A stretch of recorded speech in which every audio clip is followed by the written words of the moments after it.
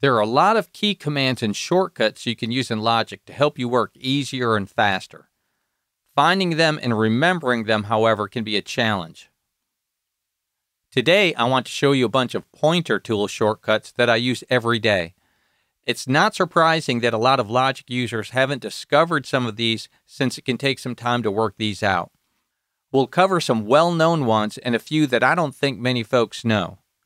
If you're new to Logic, I can't stress enough how much easier these will make your workflow. So let's go over a few. If you'd like to reset the track header height, you can shift-click on the line in between these tracks, and all of them wind up being the same size. They've been reset. If you've got several tracks soloed out and you want to unsolo them, you can just hold the Option key and click on the S or the solo button.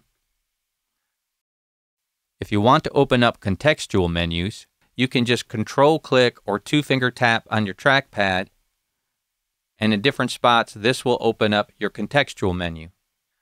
If you Command double-click on an icon on a track, like this bass icon right here, if I Command and double-click, it will open up the instrument that this track is using. In this case, it's Trillion bass.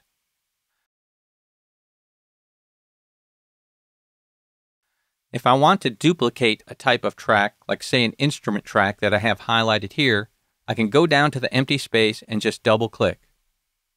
That creates an instrument track or whatever is highlighted. I'll undo that.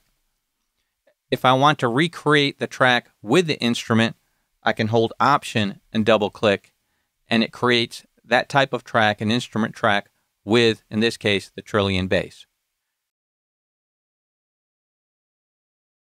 Here's one that I don't think a lot of folks know. If I select a region and I want the Marquee tool to select that entire region, I can Command Option, click on that region, and the Marquee tool will select that entire region. Here's one involving the cycle area. If I have the cycle ruler engaged and I want to extend it in either direction, I can hold the Shift key and I extend it to the right, and then I'll click to the left and I'll extend it to the left. So simply clicking either direction with my Shift key engaged, and we can extend it. I like to use markers, so here's some shortcuts or pointer tool shortcuts for the markers. If I hold the Command key and click on a location, that will cause that marker to end there. If I hold the Shift command, I can cause a marker to start at the location I click at. If I want the playhead to move to the start of a marker, all I have to do is hold the Option key and click on that marker.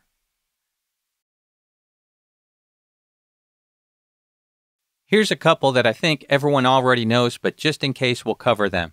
If I go to a region and I double-click on the highlighted section, I'll open up the Edit panel or the piano roll.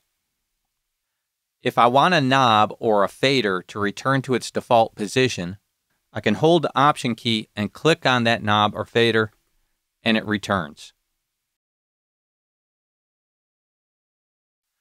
Now let's move on to some with the piano roll.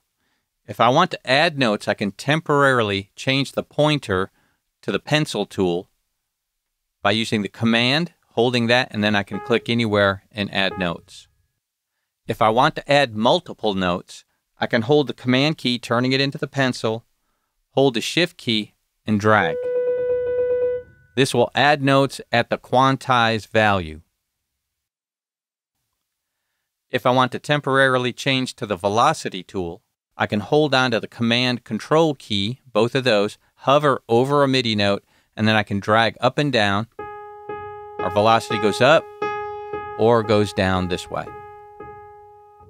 If I have several notes that are at different lengths and I want them to be the same length, I can highlight them, drag them holding the Shift key, and they'll all become the same length. Now let's do a couple with automation. I'll turn on my automation, and here I've got my automation lanes open, a little automation on the guitar. Now if I hold Control-Shift, it will turn it into the Automation Curve tool. I can hover over that line and drag it down or up, and create a curve with my automation. If we want to affect our automation points, for example, right here, I can drag it down, click on it, and drag down. Sometimes it's moving too much. So if we hold on to the control key while we're dragging it, it will move in smaller increments. All right, let's do one more. We'll open up a channel EQ. I'll make a selection. And now if I hold on to the Command Option key, you'll see the Q show up, and I can change the Q of this selection by dragging up or down. Q stands for quality, and I'm basically changing the shape of the EQ curve. When I first started learning Logic shortcuts, I needed a strategy. Learning all of them at once would be impossible. So what I did was break them down into groups like this and use them repeatedly over the next few weeks until they became second nature. When I forgot some more than others, I made a list and put it by my computer. I would look at that list for a few seconds before I started each session. This got me over the top with the more difficult ones to remember. So there are some pointer tool shortcuts, and hopefully you'll find them useful.